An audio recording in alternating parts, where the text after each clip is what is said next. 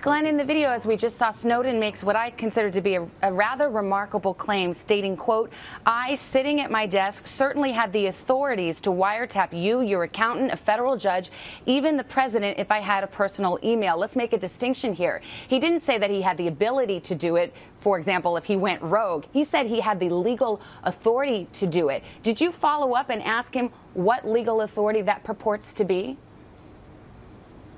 That isn't what he said. He didn't say he had the legal authority. That's a word that you included in the statement that he didn't actually include. What he meant clearly was that given...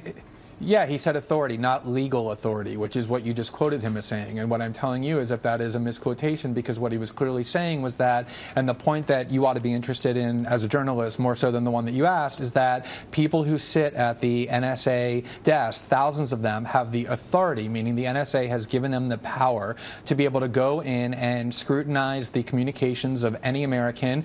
It may not be legal, but they have the power to do it. If this is really legal, why doesn't the government allow federal courts to rule on whether or not our constitutional rights are being violated as citizens? It's because they do everything in secret, which is why we need whistleblowers to come forth like Mr. Snowden, so that we can have some transparency on political officials. Fair enough. The government comes in, makes the argument that this is protected by the state secrets privilege. Then a federal judge rules on that. And in this case, a federal judge has said that the state secrets privilege was asserted properly. That is within the law, is it not?